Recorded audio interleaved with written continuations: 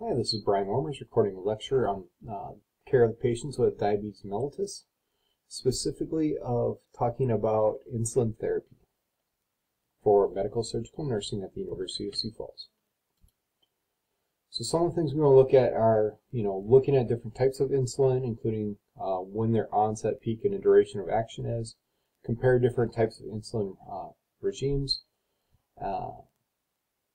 look at the different factors that influence insulin absorption. We'll talk about how to teach a patient to do this and give the insulin, and then we'll talk about patient teaching.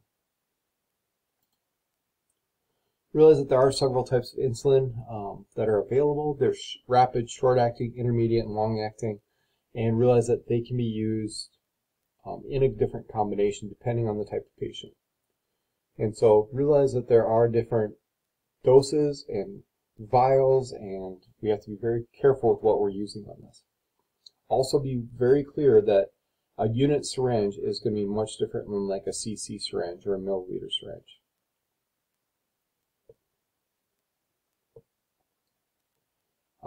With this, realize, we try to duplicate the normal insulin release pattern from the pancreas as close as possible, but of course we're never going to be exactly the same as what it was. So we do our best.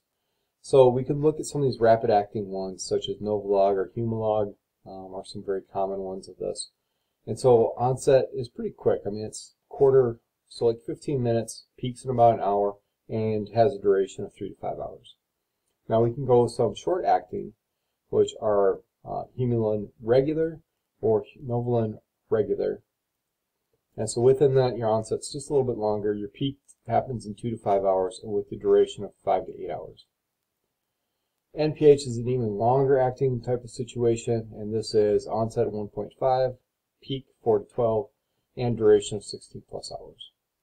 Now a unique one for this would be like insulin glargine, and so your onset is 2 to 4 hours, but you're really not supposed to have a peak with this one. But it does last for about 24 hours. And so it depends on the person. Some might see a peak, but most do not. And some will fall a little less than 24 hours, but it depends on how they're reacting to the medication. So you can kind of see when your body is normally giving these kind of situations, how you try and time that with food. And so you want to try and give your insulin, if you get your duration of 15 minutes to peak when you're having that sugar load with meals and such like that. So you kind of see your peaks and troughs related to sugar, insulin, starches, sucrose, all those kind of things. So lots of different ways to do this. Each patient will probably be a little different with this one. There are single daily injections that you can use. And so we'll talk about that and some of the anti-diabetic medications in another slide. There's also some other factors with this that, you're combining different ones, so short, intermediate, and long-acting, depending on what the patient needs. And so just realize that we could adapt and change. And this might change depending on the person, depending on their situation, depending on if they're having any, current illnesses that are throwing their plan out of whack a little bit. So what affects insulin absorption? So the site. So abdomen is probably one of the fastest sites, then deltoid, then thigh, then butt. We do want to rotate the injection sites because otherwise you can get lipohypertrophy. So meaning that those cells kind of expand, or they can get some atrophy as well. But I've seen more lipohypertrophy. So we do like to rotate within one anatomic site. So oftentimes, going around the belly button for the abdomen or up and down the leg, your absorption just remains more constant than if you're, instead of flipping from deltoid to thigh to butt to stomach. So different injection sites, probably around the abdomen is most common what I've seen, but you can do it here, on the deltoids, on the glutes, on the legs. So you've got a wide variety of different places that you can inject insulin. Ways to do it, there are insulin injectors like this where you get pens, which is kind of a nice deal. And then you might have insulin pumps, which can be tied into a continuous glucose monitor. And then you've got this pump device here, which is secreting insulin at a lower rate. And it's more steady and more stable. And the nice thing about this is that it's supposed to try and alleviate some of the peaks and troughs that you get when you give an injection. Other things that would impact absorption, so the depth that you do this. So if you go too deep and you go into the IM, it's going to absorb faster than what you want it to. And so a 90-degree angle is generally speaking what we do. We pinch the skin up and try and get into that sub-Q tissue. I have seen some people do a 45-degree angle just to be more superficial, but I think it's better if you'd use a smaller needle and go at the 90-degree angle than use a bigger needle and go at 45. We do not aspirate for this one, and so make sure that's old practice that we no longer follow.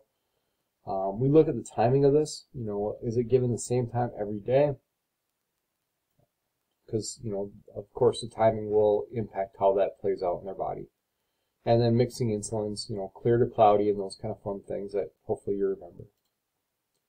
Patient education, so with storage, you know, try to, you know, avoid temps less than 36 or greater than 86. So keep it out of the sunshine, keep it out of direct heat and light, avoid excessive shaking. So oftentimes we store it in the refrigerator until they need it. And then if it's unused after 28 days, then we throw it away, generally speaking. Always make sure your patients have got a spare just in case they need it, in case they drop it, lose it, whatever else, they need to have a spare that they can access. Pre-filled syringes, stable up to 30 days when refrigerated. You know, try to store upright as possible, but I haven't heard much about this one. So dose preparation, so inspect the insulin, make sure it's looking the way it should. Is it clear? Is it cloudy? Is it have any particulate in it? Make sure that you're using the right insulin syringes that are unit-based, not cc's or milliliters. And so while these are mLs, make sure that we often draw it up in units.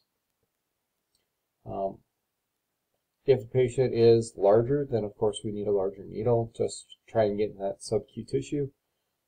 And then don't reuse needles. That concludes this portion of insulin. If you have any questions, please contact me.